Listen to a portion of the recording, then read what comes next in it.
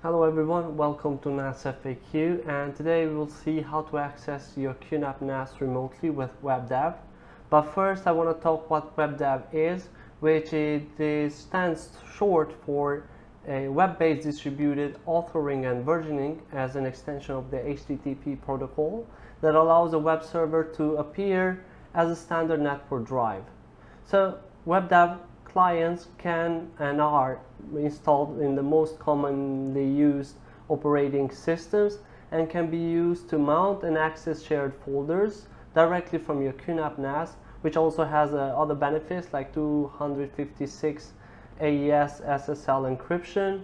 It can bypass firewalls and proxies, and also it is faster than Samba over VPN.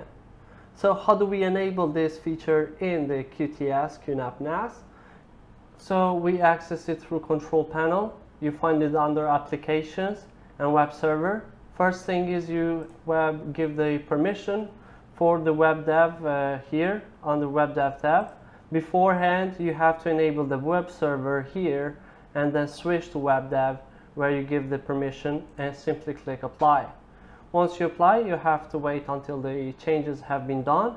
And so after you go under the privileges, the shared folders, and then you can provide the opportunity to give the permission for WebDAV one of these folders that you're willing to. So say I choose this folder, click the action button there and select permission type here, say WebDAV access. And also you can give more specific access rights, so either deny it, read only, and full access to these groups that you have here. So simply click apply, and that's it.